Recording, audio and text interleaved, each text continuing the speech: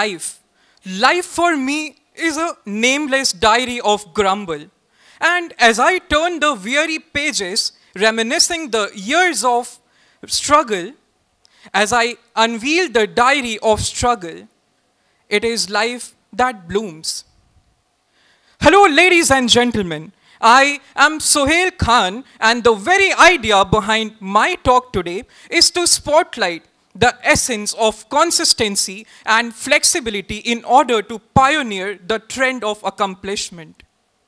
Now, before I talk about anything else, I would like all of you to time travel, maybe a few years down the memory lane.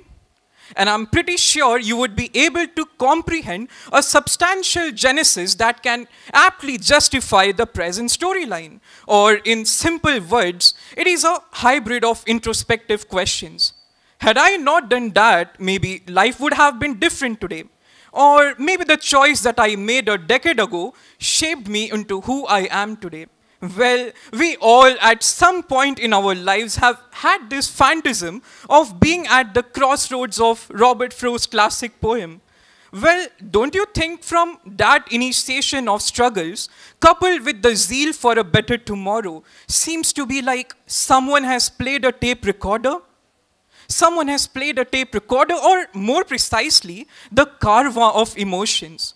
But something that I have always longed for is a pause button, a moment to stop and to stand aloof from the monotone and think what exactly was I trying to become? What exactly was I hustling to achieve? A moment to think, pause and introspect, and to feel the trail of passion and to quest for a satisfactory answer.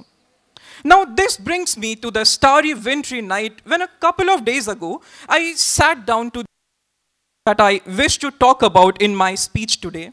And trust me, never in my life had I felt such a conundrum to unfold and assemble the entangled array of thoughts. I realized immediately, gazing at the stars, metaphorical for the vivid people around the globe, that if a 16-year-old has so much to share with the world, then the world would be having such a huge diversity of inspiring stories. Then what is that hinders a thought from becoming a trail that the world can look up to? What stops a person from being the spearhead of his own revolutionary ideas? Well, in my opinion, it is a set of multiple reasons. Maybe the lack of opportunity, or the fear of what people would say if I come out with my different set of opinions. Will I be accepted? Will I be accepted by the society if I take a stand for myself? When I was a child, I used to suffer from phonemic disorder, which is the disability to learn the language, to learn the sound system of a language. And the pain that a child feels when other kids of his age laugh at him is really difficult to be expressed in words. I asked myself just one simple question. Is it the end of all those dreams that you have seen since childhood?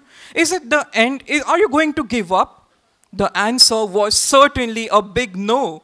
And then started a wholesome practice of innumerable speeches, many spoken in the washroom, to the mirror, to the walls, and then slowly in the classroom, in colleges, cultural fest, debates, and finally, I'm here talking to this astounding audience at TEDx.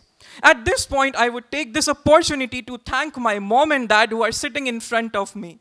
Mom, for all those tireless 4 a.m. session, and dad for clapping for me when no one else did. As I pause and look back into the past to what corrected my phonemic disorder, it is consistency. The day you start challenging yourself, you set limits and put in efforts to break them. Your bag full of power-packed practice and, most importantly, confidence is all that you need to overcome any hurdle in the path of achieving your success. There must be so many kids like the one I was years ago, daunted to come out of their closet. But the only key to rise above your own fear is to stop being apprehensive of what the consequences will be. The zeal to make your voice heard eventually paves a trailblazing story. There will be failures. There will be failures undoubtedly even in the smallest endeavors. But the difference lies in your mindset. Whether you give up, pack your bag, go to home, and sleep peacefully on your bed?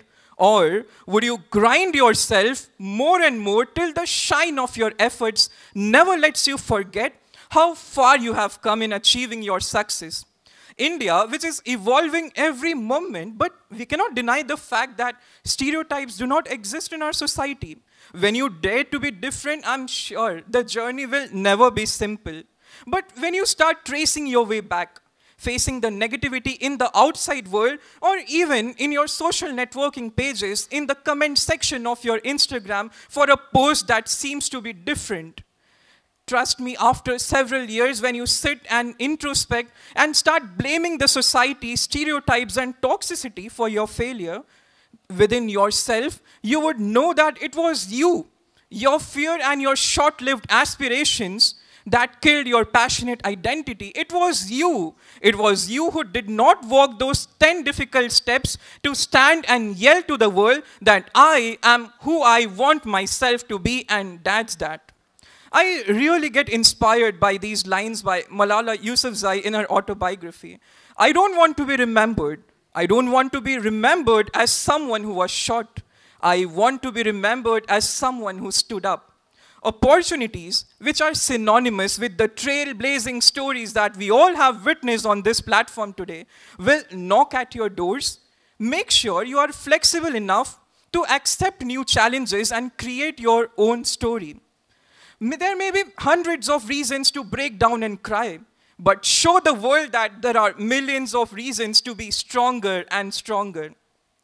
Let there be no limits. Let there be no chains that can bind the thunder of a inspiring stimulus.